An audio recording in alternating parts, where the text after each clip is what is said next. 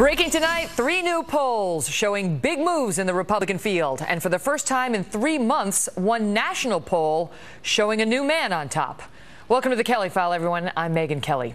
Brand new polling out tonight from Investors Business Daily has Dr. Ben Carson in first place at 24% in a national survey. Only the second time Carson has ever been on top, and the first time someone has bested Donald Trump since early July. A dive by NBC News and the Wall Street Journal into New Hampshire also shows an increasingly competitive field. Trump remains in first place, but Carly Fiorina has surged 10 points, taken second place in what is now a much tighter lineup. And Jeb Bush is in third there, neck and neck with Senator Rubio. In Iowa, the Republicans there tell the same story, a major tightening between the top-tier contenders. Trump holds on to his lead, but it narrows, with a number of candidates gaining new Hawkeye state support since September. Again, the latest surge, the largest surge, is from Fiorina, but you can see Carson is still in second position there, 5 points behind Trump in Iowa. We have 2 Republican presidential candidates here tonight, including Carly Fiorina, the woman now surging, and Senator Marco Rubio, who is also showing new strength. But we begin tonight with Fox News digital politics editor Chris Stirewalt and host of Media Buzz here on Fox, Howie Kurtz. Good to see you both. So Investors Business Daily, I always go by Dana Blanton, who runs our polling division. She tells us whether this is a legitimate poll or not a legitimate poll. She says this one is okay, we can cite it. This is the first time we've seen Trump in anything but the top position in months. What do you make of it? Well, look, he came in when Donald Trump came into the race. People said he's not for real. This isn't going to work. Boom, he shoots up the top. He stays stable. Ben Carson gets sort of drowned out. Now, I'm sure that for many in the Republican establishment, they would prefer that the person surging in this poll was not Ben Carson because he's not exactly their idea. But here's what it demonstrates. Outsider year. Ben Carson has got a momentum and an energy to this campaign that defies so much of what has been defined and what has been written about what we are supposed to see, what is supposed to happen. And, you know, it's sort of to this point where you have to say, let's see where this goes. What has happened, Howie, do you think, for Trump? He's still obviously the front runner in every other poll. But he had 30.5% on September 19th. He had 30% in the national polling, and now he's fallen considerably in this poll. What do you make of it? I think that national poll may be a bit of an outlier, but no question the race is tightening. There is simply no way that Donald Trump was going to be able to continue to dominate every poll and every minute of every campaign conversation every day. And so what's happened is that some of the novelty factor may have worn off with Trump. Cable news no longer goes live every time he clears his throat. And so then you have Carly Fiorina and Ben Carson and the only practicing card-carrying politician in the bunch, Marco Rubio, now grabbing more of the media oxygen, becoming better known, but also that means they're going to be getting tougher scrutiny. By the way, Chris, with all due respect to Dana, they only polled in this poll 377 registered voters. They were Republicans or registered independents who lean Republican. Is that enough? I mean, it's a poll. It's a data point. As Howie points out, this could be an outlier. This could be a prediction of things to come. But when we couple it with other national polls, when we couple it with what you just showed in New Hampshire, what you showed in Iowa, this race is shifting. So after a long period of stasis in which it was Trump and everybody else, we are starting to see the stratification. We are starting to see the diminution of Trump. We are starting to see this emerge. So what does Trump do at this point? What does he do? Because he has almost 100% name recognition. I mean, find me a person who doesn't know Donald Trump.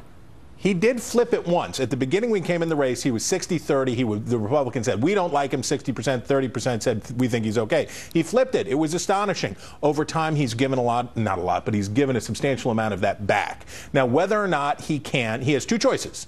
He's either going to go back into reruns. He'll start a feud. He'll go on Twitter. He'll say this, that, the other thing. He'll go crazy and hope that he can get more attention, more media coverage of the media coverage. Or he's going to keep doing what he's started to do, what he's shown some signs of doing. Build out organization, reach into his own pocket, spend the money that it will take to build a real campaign so that when he suffers the fall to earth, that every candidate suffers, when it hurts, that he'll be there to bounce back like Marco Rubio, like other candidates have done that have gone through lean times but have had the organization and the fortitude to get back. What do you make, Howie, of the fact that, okay, Carly Fiorina is, quote, surging, but she's at 8%, right? So, I mean, it's like Trump has got, what, triple her numbers in Iowa. So it's nice to surge, but it's better if you can have triple the numbers. Right? I mean, so it's like, well, how does she translate her surge into actual winning?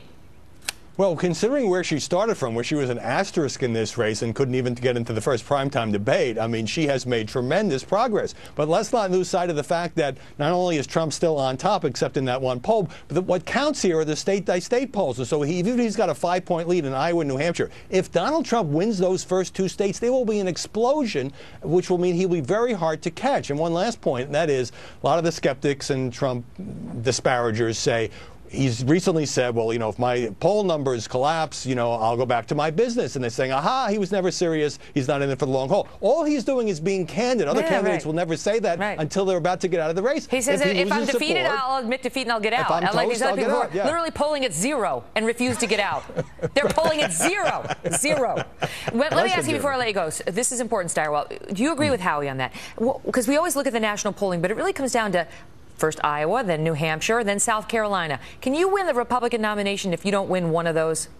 No, you have to win an early state. You do. So you got February and then March. March is a goat roping. Anything can happen in March. It's crazy. You got early primaries, then you got the SEC primary, you got Super Duper Tuesday. March is crazy. But February is when it's clear open field running. You've got 3 big ones. You go Iowa, you go New Hampshire, you go South Carolina. If you don't have a win in one of those states, you do not have a calling card to get into the next round, because this will end up being a 2 or maybe 3, but probably 2-person race going down the stretch. If you don't have a February win, you ain't showing up in March. When are we going to know, Steigerwald? When are we going to know? Like by Easter, will we know?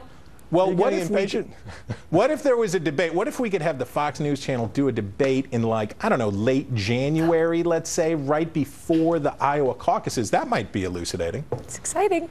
We have not yet begun to get those questions together, but that sounded like a hint. I think I'm getting a call tomorrow. Great to see you both. Bye. See you there, Megan. Well, as Carly Fiorina has climbed in these polls, she's getting a lot more scrutiny. Wait until you see what we just saw on another channel. And tonight, we will ask her about a controversial new report that goes right to the heart of her reputation. Plus, breaking news tonight on the Russian military buildup in the Middle East, with new evidence that Russian soldiers and heavy artillery now streaming into Syria. Colonel Tony Schaefer and Pete Hegseth are next on that, and then Florida Senator and presidential candidate Marco Rubio will explain why he thinks the U.S. could be heading for a second Cold War with Russia, and whether a popular TV show just turned up the pressure on President Obama's Mideast policy.